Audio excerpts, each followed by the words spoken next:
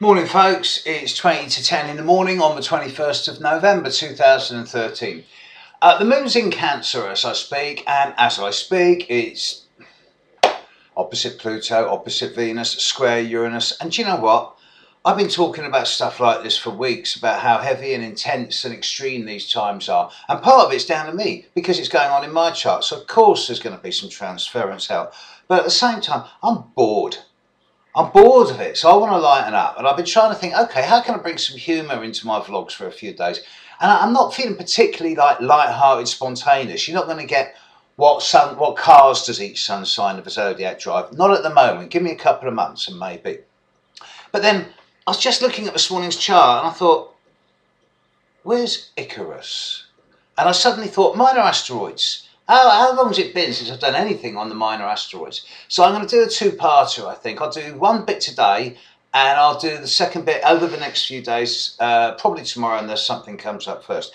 So I'm not going to get into how they work. I have enough trouble working out how the invisible planets like Uranus, Neptune and Pluto work, let alone the asteroids. So I'm not even going to get into the science or the reasons why these little lumps of rock, sort of 80 miles or 100 miles across, have such a profound effect upon us. But this is pure speculation. The only written material I know on the asteroids that's any good is quite old now. It's 20 years old, by Demetra George. And that's where I got some of my stuff from. But I've extrapolated it and I found over the years that every so often when I look at the asteroids in a person's chart, I do find specific asteroids with specific meanings that give rise to case-specific situations in their lives. I've only identified with some of the asteroids. I'm not an expert, but I'm probably about as good as you get. So here's a definitive list of some of the asteroids that I work with, and I'll try and give my own interpretation of them. I'm not going to talk about Ceres or Pallas or Juno or Vesta. These are the four largest asteroids, and there is a body of work beginning to be formulated using them now. Maybe I'll mention on them. So what asteroids do I use? Well, the first one that jumps out at me is Arachne. There is an asteroid called Arachne, and the crazy thing is at the moment the asteroid Arachne is at 11 degrees of Capricorn. The asteroids have about a 2.5 to 4.5 year orbit. And I often find, crazy though it may seem, that I often find Arachne with the sun or the moon in certain types of people who have an energy about them that can best be described as spider-like. This is not negative nor positive, but it's different. It's spider-like. And often, not always, but often I see this too in the type of people who have a kind of crunched in face or a crunched in body, often quite small and looking old before their time. I don't know why this should be, but Arachne is an energy that does create a kind of shrewdness.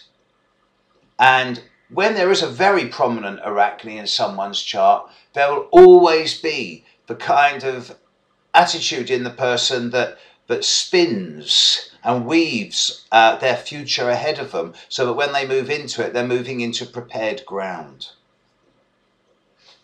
What else do I work with? Backus. Yeah, okay, Backus. Rare do I use this. All of these minor asteroids, I will only give them an orb of absolute maximum 1 degree. Normally 0.5 degree. Backus, it does what it says on the tin.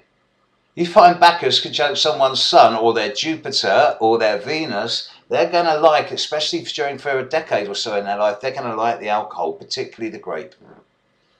Ceres we know about. It's nurturing, it's cereals, it's grains, it's the mother.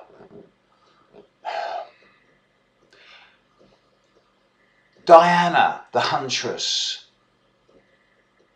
When I see this in a male chart, I often find that the individual feels persecuted in some area of their life, some specific area that does not generate through into the larger pattern, but just into the specific area. When I see this in a woman's chart, there is a side of them, whether it is repressed or expressed, that does relate to the archetypal imagery, the Greek imagery of Diana riding on the horseback firing arrows.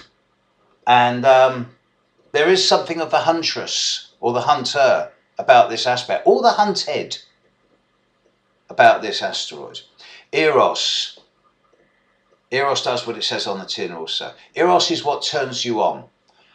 My Eros is conjunct Mercury in Jupiter. I get turned on by words and intellect. Other people get turned on by different things. Wherever Eros and the aspects it makes in your chart is basically what turns you on.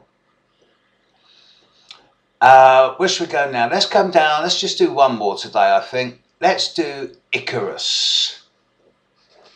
Icarus is, the story of Icarus is he flew too close to the son of Daedalus.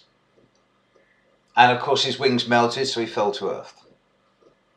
And Icarus is common in the charts on those people. When you find Icarus conjunct sun or moon or ascendant or Mars particularly, then there is the capacity to take stupid risks and to crash and burn spectacularly. Somehow to bounce. God knows how.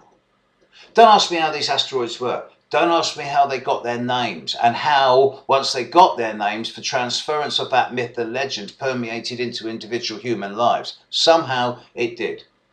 I'll do the second half of the asteroids, including Urania and Terpsichore and Lilith and Psyche and Pandora in the next day or so.